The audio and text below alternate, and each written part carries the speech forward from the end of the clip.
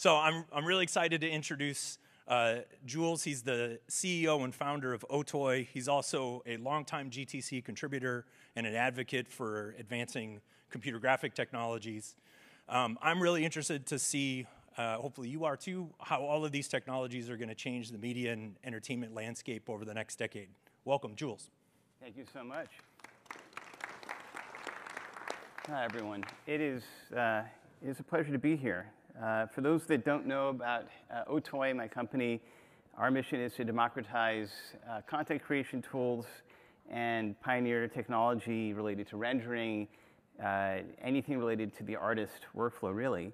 And of course, we're a GPU-centric company. That's why GTC is so important to us. I've been doing these GTC talks now. I think this is my 15th in a row, which is pretty crazy. Going back 10 or 11 years, I announced sort of our cloud service with Jensen on stage. And the last time I did one of these in person was 5 years ago. It was 2019. And actually, that was at SIGGRAPH. But that was the last year that we had a GTC. And it's amazing to be back here in the flesh and to have taken really the last 5 years of progress that we've had in our industry.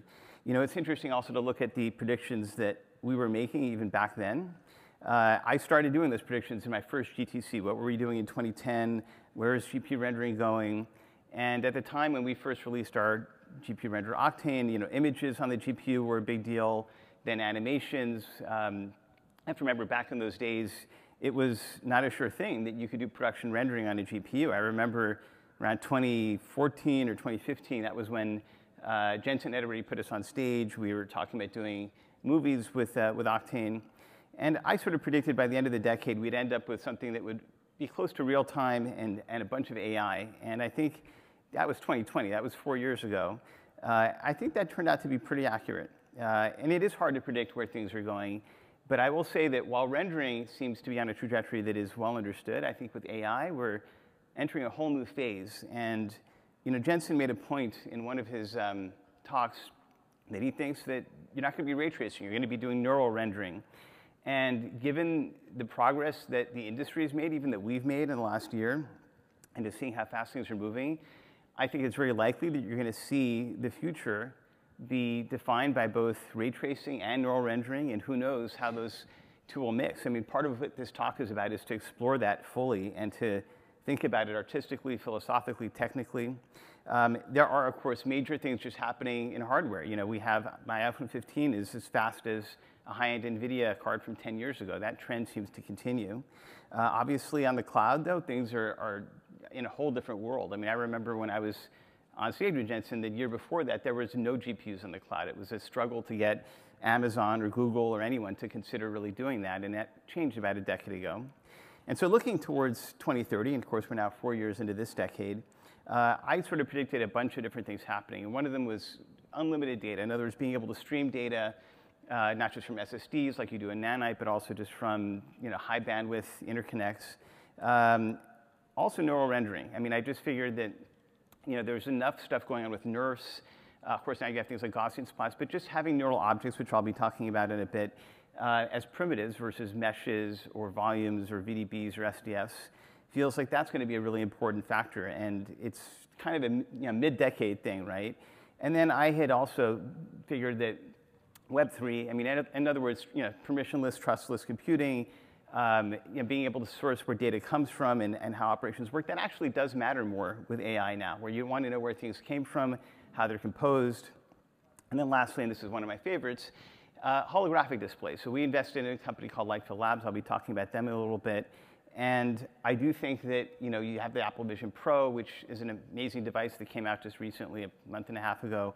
But the truth is, if you can get spatial experiences that don't require anything on your face, that's the future. So let's explore that. Things that we Are you hearing audio? At the holodeck. What kinds of things can you imagine that are partway there that could be much better than the 3-window iChat that we might see in the next 5 or 10 years? Well, I don't think Steve's going to announce his transporter. I want Star Trek. Just give me Star Trek. That was 2005. And they went on to talk about how there would be all sorts of different evolutions of things. And of course, Bill Gates invested in Light Field Lab. He's actually one of the investors in this holographic company. And I do think that the Star Trek holodeck holds this interesting, it means something to everyone that's involved in it, but it's been a goal for the entire industry. Like, what does it mean to have that thing built? Not just in hardware, there's a lot of deeper things going on with that. I want to show another video. Once you go into a holodeck, into a virtual world, you would like it. You would like this world to behave according to the laws of physics. If you touch something, you would like to know you've touched it. If you drop something, it should fall to the ground. If you lift something, it should seem heavy unless you don't want it to be heavy. It should obey the laws of physics. And that's This the has thing, been a dream holodeck of is a ours simulator. since the beginning of computer graphics. We've been pursuing this dream for a very, very long time. And today we've taken a very giant step.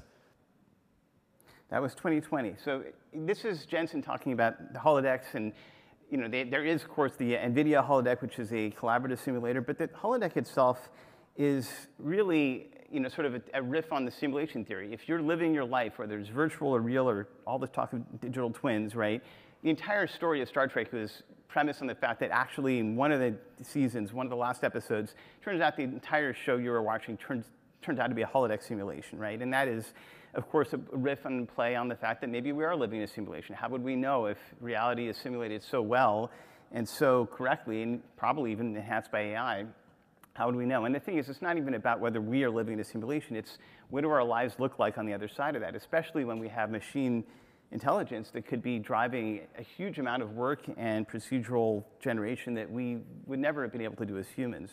And it's something that, of course, is in the Star Trek lore, it happens all the time. Holodecks all the way down, just like turtles all the way down.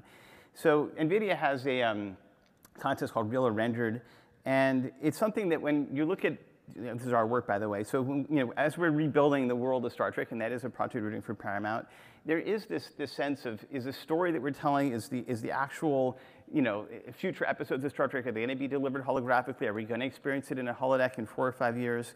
And I think so. I think that that's one of the reasons why all the work that we're doing is about building a spatial pipeline. And the Vision Pro is one of the first endpoints where you can experience any of this without a holodeck. But there's a lot of thinking around what this all means. And of course, you have everyone from the New York Times, NVIDIA, we're looking at Jensen. But there is somebody else in this space that is also obsessed with the holodeck, and rightly so, and that is Sam Altman. And he was giving an interview to Time Magazine talking about where he sees things going. And of course, the holodeck came up, Star Trek came up. So there is this interesting intersection between the simulation theory that you could simulate in a digital twin or digital world and what OpenAI is doing. And I think that the reason why I want to focus on OpenAI is that they've done something pretty remarkable with Sora. I have not seen stuff that's comparable to that yet. And of course, it's not even released yet, but you have Variety doing it. Of course, Variety's in the film business, right? They're doing an analysis. 60% of people can't tell the difference between a Sora video and a real video. The one that's highest ranking is this one. I think it's the Big Sur one. And so this is not rendered. This is not ray traced. This is neurally rendered. What is going on here? What is happening in this video?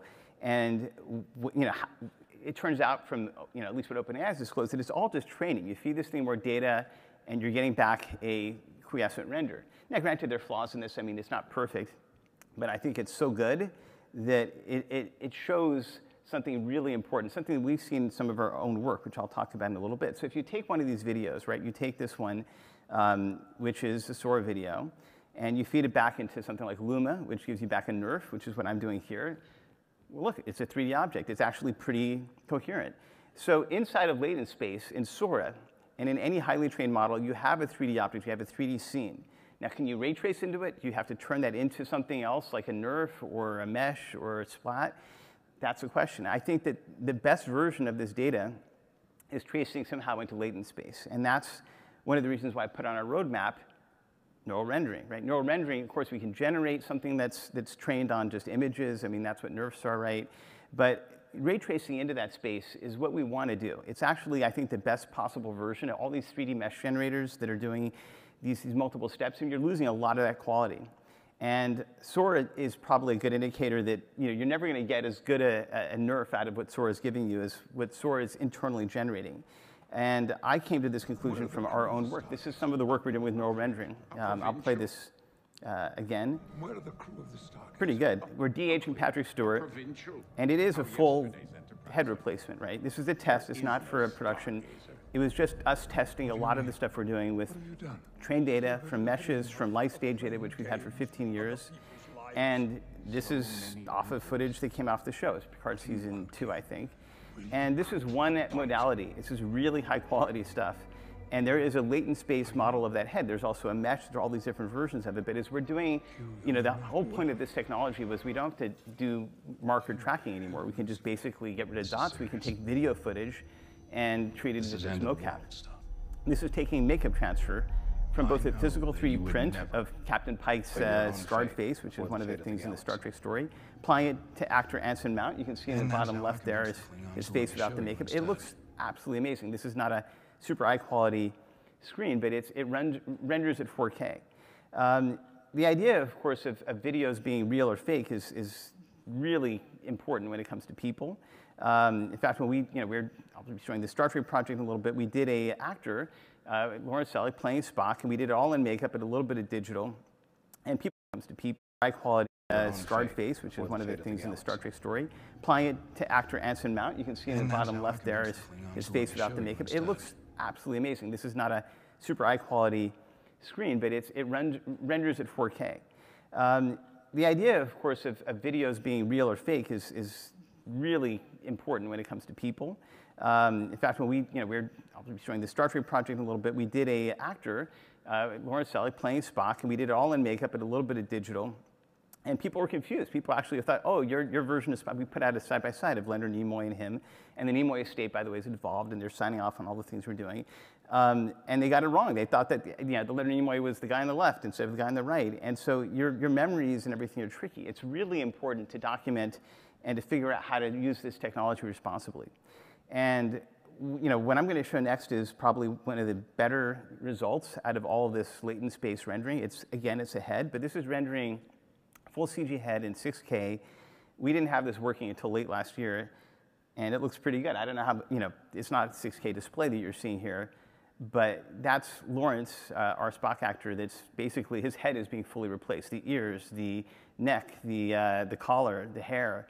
Of course, behind him, the entire set is CG as well. So that's, to me, the future of virtual production is some sort of mixture of these things. I did a higher res re-render of it so you can see the quality. But when I was sharing this with the family, it's like it looks just like the original actor, right? And that's a pretty compelling and powerful thing. And it makes you wonder, now granted, I do think that it's terrible to put in a prompt and get back a performance. I think the fact that there's a person that's driving it, there's an artist doing it, means everything. Like, I don't think replacing the artist or an actor is what we want out of this. And God help us if that happens, then you're going to have to think beyond the Turing test, right? That means that you have if you're going to trust an AI to tell us a story and to effectively live as a human and have the same authenticity, then you're in a whole other level. And that's kind of where the Star Trek story went, right? There's a character called Decker, and he falls in love with a replica of his lover. She's a machine, and he effectively decides, the machine is living. I'm gonna be with her, and that's the kind of thing that we might face philosophically, going down this path. Practically speaking, since we're in the business of scanning faces and actors and all these things, we want to make sure that that gets handled correctly. Now, we do have a partner in William Morris Endeavor, R.A. Emanuel, who runs it, has been one of my closest friends for 20 years. But all the people that we scan in, we go through them to, certainly if they're talent, to figure out how this ownership works. But it's still a mess. That's why one of the things that we're trying to do is figure out standards around this stuff. And we've also been scanning in heads, just 100 people here and there, and giving them royalties on the light stage heads that we sell through our subscriptions. And so SAG is also, it's interesting. It's interesting to see, of course, all this kerfuffle with SAG and the idea of does the actor own their likeness? And also, what does AI mean? And I found this quote really interesting. It effectively is saying that if you have an actor and their face is being effectively replaced, it's like digital prosthetics. And that's exactly how our technology that I was just showing works. That, I think, is where we want to see AI and 3D face rendering go. I think that just arbitrary deepfake stuff is pretty bad. To that end, we've also announced a partnership just a few days ago between us, Endeavor, and Stability AI. I'm sure many of you know Stable Diffusion. Ahmad, who's the founder, joined our advisory board. And the goal of this is to figure out where these things all intersect, right? I mean, Stable Diffusion is probably one of the largest downloaded pieces of software out there. You have a million different things that are created with Stable Diffusion. And the training is transparent. You can see what's been thrown in there. It's like 5 billion images. But in order to do any sort of system around this where we can adapt and track what's going on, or somebody that's creating art or their face or their likeness is embedded in there, that's where the systems that we're trying to figure out need to come to fruition. We're also working with Stability on the problem I was mentioning earlier, which is how do you get AI to generate good 3D quality data? Do you generate a mesh? In this case, this is what SV3D is. It generates effectively a turntable, and from that it gives you a nerf, and then turns it into a mesh. And the quality is not bad, but I mean, if you're an artist using it, we're far from being able to go and replace the stuff you'd get from a high quality mesh or model. And so that's where there's still a lot of work and research to be done. What's also interesting about the partnership with Stability is, I think, when I look at the ecosystem of things that are built around Stable Diffusion, especially with Comfy UI and all these other things, I mean, it's already a lot. And so what we want to do is we want to help figure out, once you get the training data to be done correctly and clean, could we then build a system where all these different DCCs can actually integrate with it in a more consistent way? Like, there's already a lot of great work out there, and I'm going to feature some of it, that takes Stable Diffusion and puts it into different 3D apps. But if we can come up with a way to make animation stable, all these other things work well, that'd be great. So people, again, another advisor of the company, longtime friend, great artist, gave me a wish list of things that he wanted to see, which is basically, I want my viewport to give me a filter, not to render the whole thing, but just give me a filter that I can then control and do it in a way that doesn't change every single frame. So these are AI renders. It's using Stable Diffusion. It's being sent data from our 3D renderer. It's not bad. You can get sort of repeatable things out of that. And obviously, is it Sora? Probably not, but it's definitely controllable, and that's important. Again, the other feature request is I just want to make it better button. Again, not changing the art workflow, but that's something that a lot of different artists are using, even if they're traditional 3D artists like people. And so the kind of workflows that we're trying to figure out are things that are pretty well understood by artists already playing with this stuff. A Stable Diffusion node in USD or in our own ecosystem makes a lot of sense. I also want to focus on this tool, Kriya AI, which is based on Stable Diffusion 2.1. I mean, I'm taking my OctaneRender viewport and I'm sending it to this thing, and I'm dropping it a photo and putting a scepter, and the baby gets the scepter, and it's like I can control it in my 3D scene, and it's pretty remarkable. This is just a very, very, very first taste of where all this goes. So if when we announced a partnership with Stable Diffusion, a lot of these developers were pretty excited because they're missing a lot of stuff. I mean, they're sort of out on their own in the wilderness trying to figure out how to bolt these things together. This is from Merck. He's an amazing C4D developer. Again, taking Stable Diffusion, putting it into Cinema 4D and creating all these wonderful effects. Put a lot of work into this, and we want to support that. But again, does it do animation? Not yet. There's work to be done. So if we can crack this with Stability and we can provide a pipeline where this can be done well, that's a big win.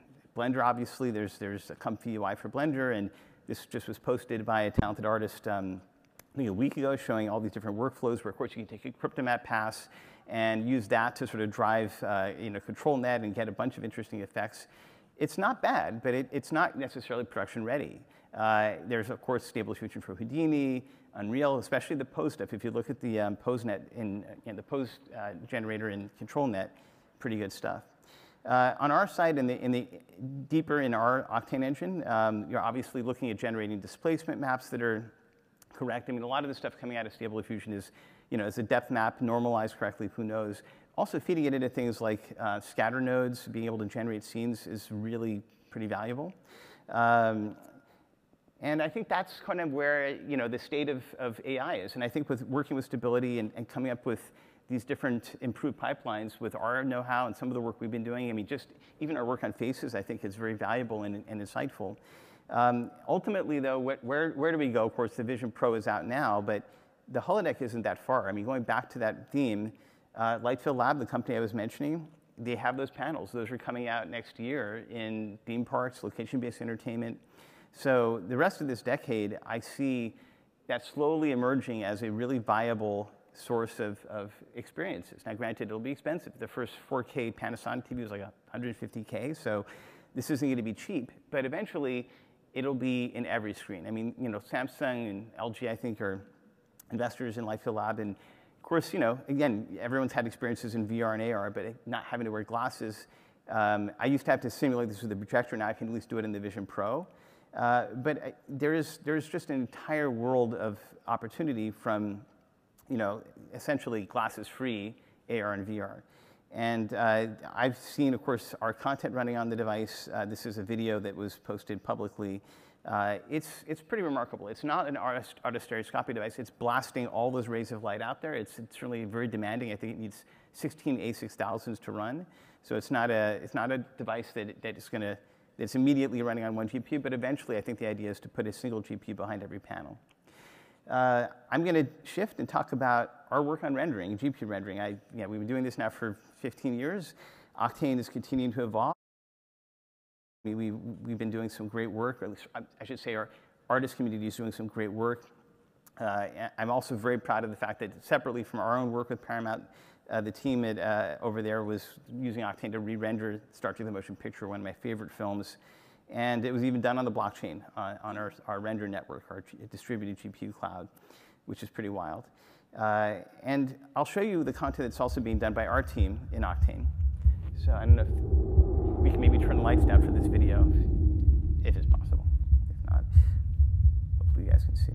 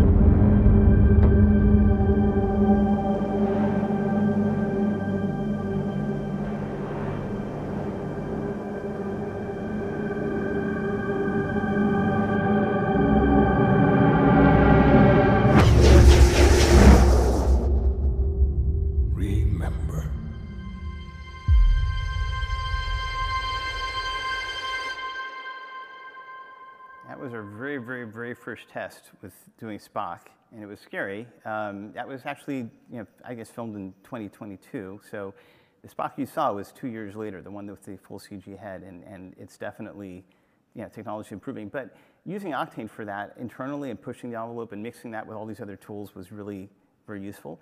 Octane 2023, stable release, had some great features. We added analytic lights. Octane's been an unbiased renderer. We added analytic lights that can basically give you clean renders in one sample per pixel, which is useful. And we're trying to, again, keep Octane, sort of the unbiased, simple to use, fire and forget kind of system, while adding these kinds of improvements. And that's been, I think that's actually worked out pretty well. We're going to add, raise the limit for these analytic lights to 20. Added a bunch of post-processing effects. A lot of users wanted that, and of course, GPUs are fast, so those look great. And those are all shipping in the current version of Octane, as well as, there's a lot of requests for very fast fog, and that's all done in sort of 2.5D, but it's all working in there as well. We've also added real-time motion blur and depth of field. Those are all effects that you can sort of turn on and off depending on how fast you want it, whether you want it real-time, whether you want it to be absolutely path-traced. But there's also a lot of speed-ups we've gotten from ray tracing hardware. The current beta release of 2024 has a lot of improvements also to the post-processing node system, and also has the ability to denoise per lighting layer. A bunch of post-processing effects are possible. Really powerful shading system. You can use OSL inside of the post-processing stack. That's huge domain of creativity and productivity. Of course, a lot of users just want to have a list of shaders, so we're providing that. The other thing that we're about to put out this year, probably later this year, is we've per pixel displacement mapping that is real time. I mean, Octane's had this for a long time, but it's been you sort of had to fix or bake the textures. This allows you to just run shaders. I'll run it with an Octane, and it works pretty great. We've also built a new camera system. So the idea is that you can create really precise lenses that are pretty fast, and you can control them with physically correct diffraction, all those other elements. And I think those will be really useful for people that are looking at replicating exact physical lenses. We're all in on Material X USD. Obviously, that's basically a standard. So we're going to keep working on that, and that's going to ship this year. We put aside, we had a temporal denoiser that was part of our Brigade. Brigade is mostly an Octane at this point, but the temporal denoiser was the last piece, and it was too slow on a 3090 and a 4090. So we had to spend 6 months re-optimizing it to get it to be at 30 to 60 frames a second. That'll be ready later this year.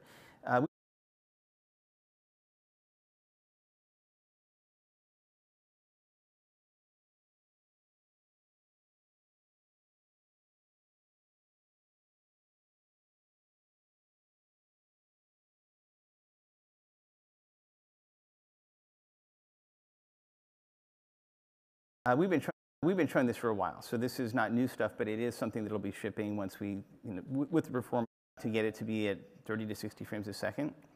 That'll be ready later this year.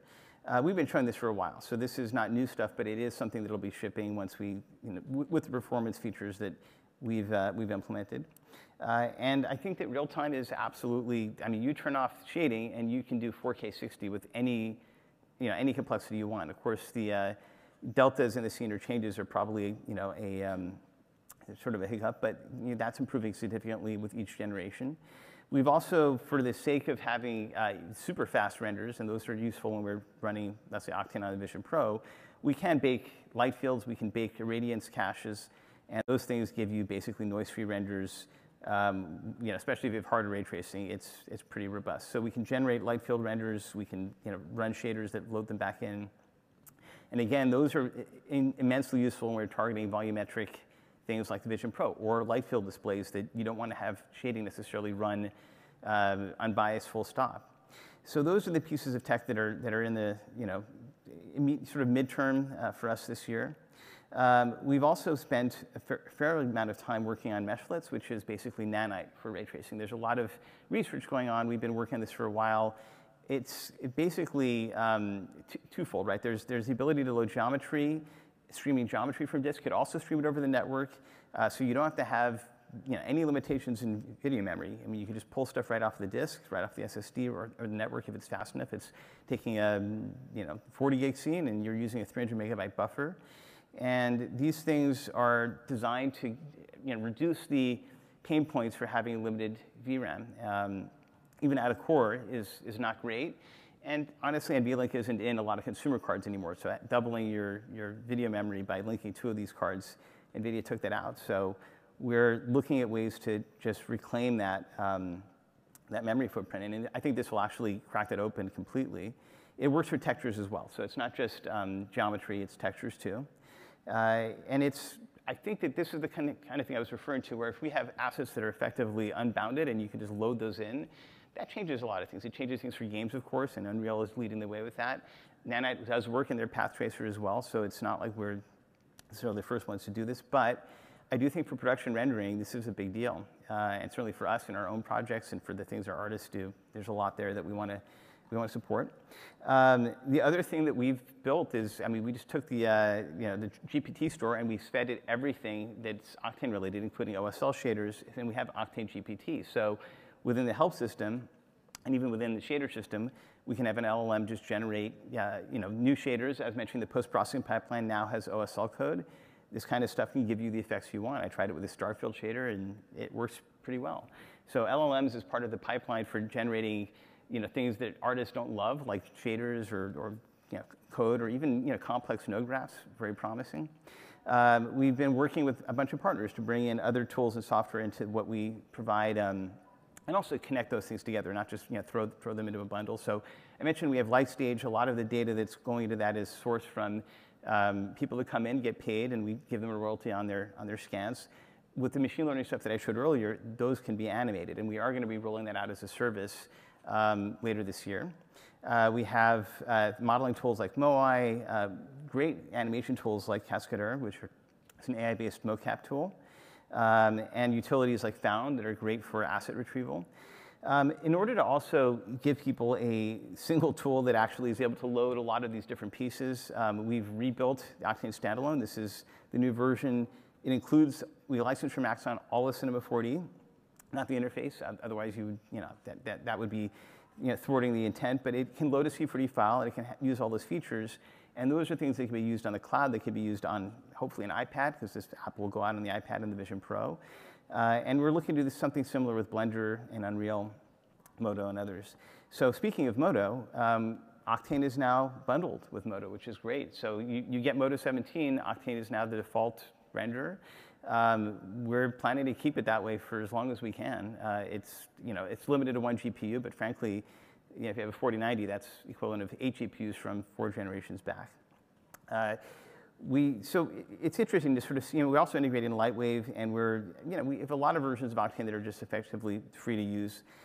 We've also contributed to the Blender Development Fund, because I see Blender as being this massive, untapped reservoir of talent, but it hasn't been commercialized. Todd came to me and is basically saying, let's partner up, let's do something together. And we are. In addition to sort of funding the fund, I want to build tools. I think that obviously the app Cycles is great, Octane's great, but there's more. All the things that I've shown with AI, the ecosystem of services we have in the cloud, those are areas of serious interest. And also, when I gave my talk at the Blender conference, people were surprised that we're doing this much work, production work in Blender. But all of our Star Trek work, a lot of this content that we're doing is Blender-based. We have a whole bunch of different art teams. They use everything. There are artists that are creating stuff in Unreal, creating stuff in Cinema, creating stuff in Blender. But the Blender footprint is about half of our art team, and it surprises me. We had a bunch of Lightwave guys to switch to Blender. So I think that from even our own selfish perspective, I want to make sure that our workflow in Blender is great, but there's also millions of artists that could benefit from that. And I think that that's something that is just weird. We didn't think about this 5 years ago as Blender being this hyper-competitive DCC, but it is. Some of the pieces of tech that we're working on include, for example, live linking to Blender or Cinema 4D or Unreal, all with the same interface. We can do that remotely. We can do that probably in a more efficient way than a render delegate system. Unreal, we also, of course, have our plugins, Octane, all that in there. We use that for virtual production, also for rendering light fields and cinematic content. I do think that the render delegate system is very promising. We built that for Omniverse, for Solaris. Internally, we've built a scene delegate, so you can load in multiple render delegates. That compositing system I was mentioning, you can load Storm, you can load Octane, blend them together with a shader and OSL like I'm doing here. And that's also a workflow that I think is going to be more and more intriguing as Hydra evolves. Obviously, I'm pretty excited about Hydra too. And I mentioned before that a lot of what we want to bring to Blender users, for example, are cloud services. So one of those, probably one of the biggest ones that we're providing is rendering as a service. So we launched Render in 2017. It's decentralized. It has a blockchain token, pays out better than Ethereum, fraction of what Amazon or the public cloud providers have, and also has crazy scale, and it's crazy fast. So we have artists that have been using it for years, or even last week, like this guy, and it's life-changing. So the fact that you can do something decentralized and get a result that isn't possible with a centralized cloud or render farms is pretty remarkable. And I think that's something that we want to double down on. Obviously, there's a massive rush for compute and AI.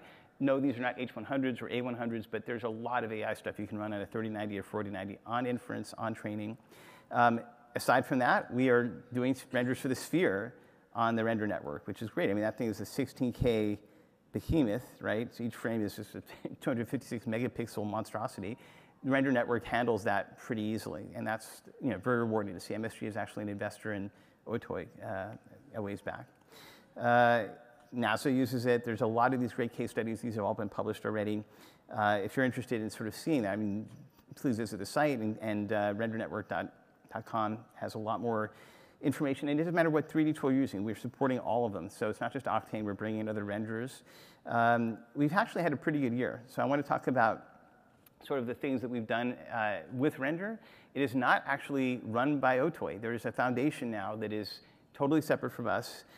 We still have a lot of voting power in the system, but we usually abstain. So it is run by the community, and that's different for me. I mean, I'm used to running my own company for 20 years, but it's actually worked out very well. And the foundation's up and running. It's served the interests of the community extremely well. We've also leveraged this system now to bring in pretty much anybody that wants to build an AI decentralized compute service.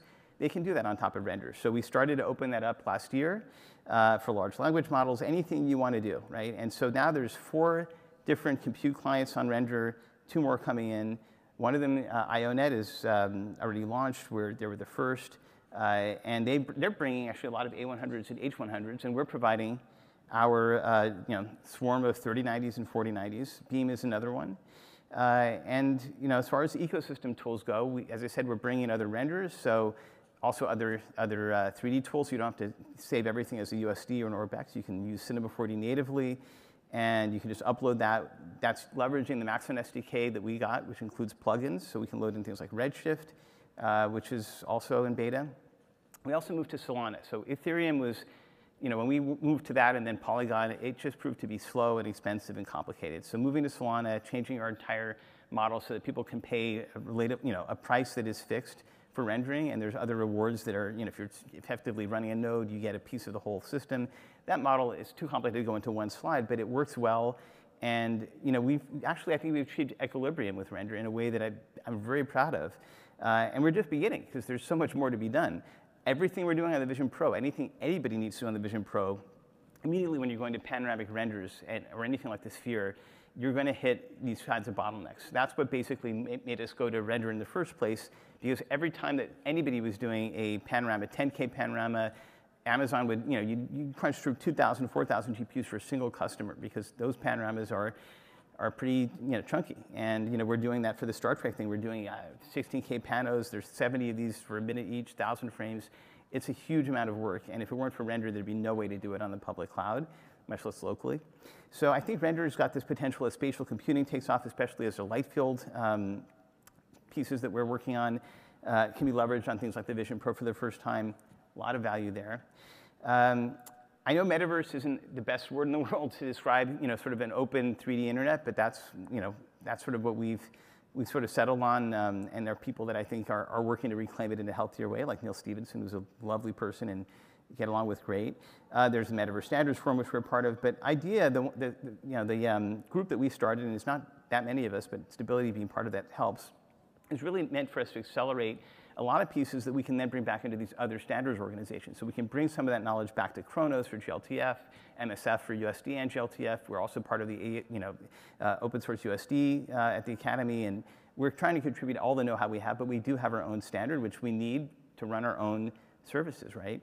And it's not just for 3D file formats. And this is where the metaverse part comes in. Like, we have artists, we have creators, not just actors that are represented by WME, artists like Alex Ross or Beeple, where analysis case, we have his paintings, we're building 3D models, but documenting that and effectively creating an archive so that you have provenance, ground truth. God help you if you have an AI that steals Alex Ross's style. I have all his paintings, right? So there is a version, there is something on chain that describes that, and it works just as well for 3D models, and it works for stories, it works for narratives, it works for, if you ever go to a Wikibase page on fandom, you'll see that there's a million different links for every Marvel anything. It's insane. And that kind of fundamental data structure mixed with the 3D assets that we're building slowly for a lot of these properties, and others are as well, I think is an interesting and compelling use case for a standard in and of itself. Separately from the USD or the 3D mesh file format, what is the actual Platonic notation for an asset or a creator or an entity? And I think that's what's interesting. Obviously, in the case of Beeple, his work is his own thing. He's built physical pieces. He's built digital pieces. He does one every day. That's obviously one of his big things. But he's also trying to promote a workflow where other artists can use tools like Octane and AI, right, to generate everydays, to learn how to do art the way he does. And I think there's validity to that. You don't have to do it this way, but speed art is a whole style that he's not just pioneered for himself, but he has a whole studio, a fellowship. I'm going to be speaking at his event on the 4th, where you basically just have to do something in a certain amount of time, and that's it. And it's something that obviously he's been doing for 12 years, but it's a really interesting system that only is possible by the advances in GPU rendering. And maybe now with AI, we're going to see a whole other type of artist that can generate quickly beautiful work and meaningful work, right? The biggest archive of all, as I was mentioning earlier, is the Gene Roddenberry archive. My best friend's dad was Gene Roddenberry.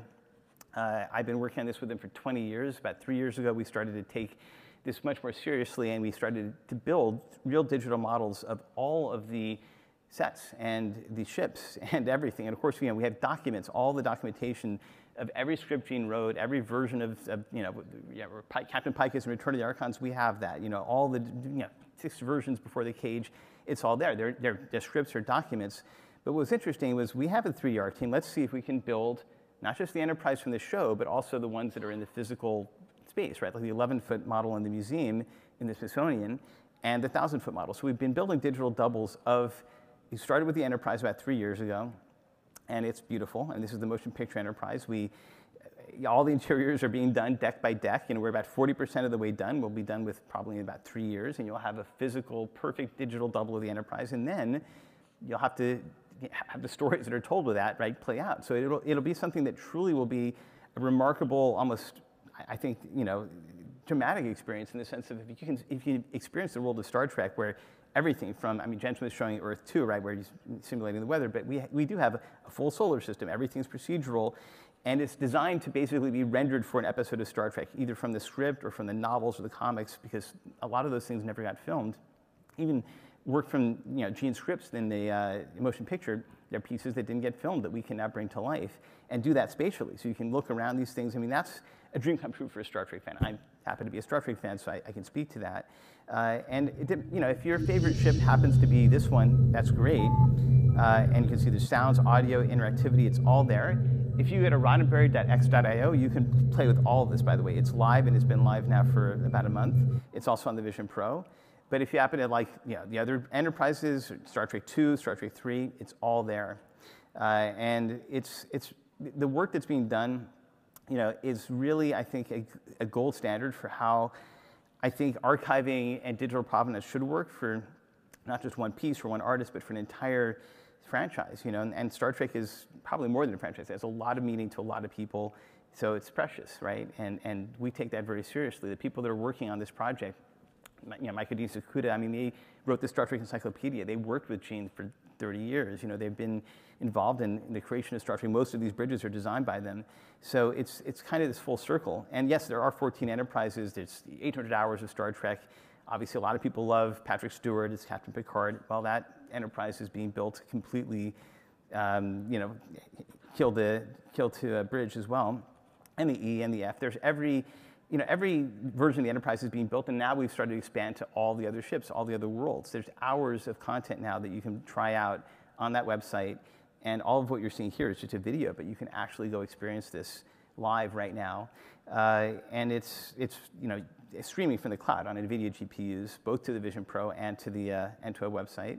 And there's other parts of it as well. A big part of this is not just this spectacle of visiting the show and having this quiescent documentation for it. It's also seeing the people that participated in Star Trek give interviews, like William Shatner, who we had an amazing 2-hour interview with. And when we put this out there, we did get a lot of attention. The Smithsonian actually ended up writing a piece about it. This is the web portal, an early version of it that you can go and try out on Roddenberry.xio. And we have all the ships, all the Enterprises, all the planets. We did put out more content. So I think you've seen one of the pieces that we did in 2022. We put out a piece last year that got millions of views, and I'll play it for you shortly. But the reaction was so compelling that we took a year to figure out what we want to do next. But certainly with Paramount sort of backing what we're doing now and building a relationship with us to put this out for Vision Pro and for the web, there is definitely an interest in doing short-form content that can leverage all this technology. So let me play the clip that we put out last year. It was just a 2-minute piece that was meant to bookend William Shatner's interview. Here you go.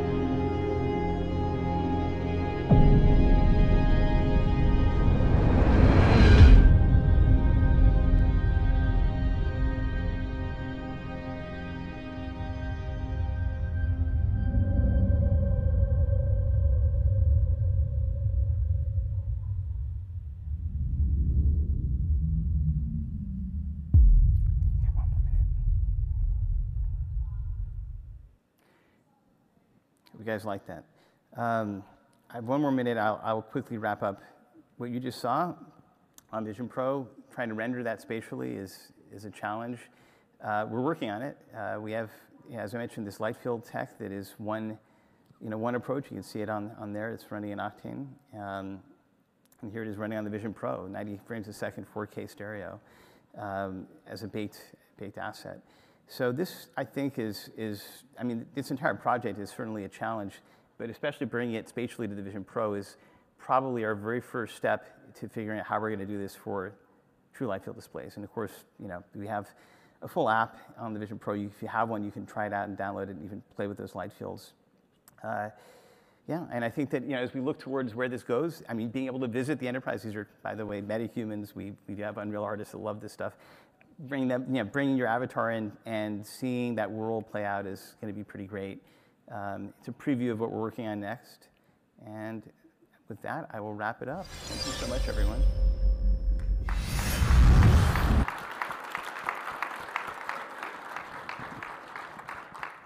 Thank you, Jules. That was amazing. Awesome stuff. Give us a couple minutes. We're going to get our next speakers here ready. We're going to start up in about 7 minutes with the next session. So thank you. Thank you, everyone.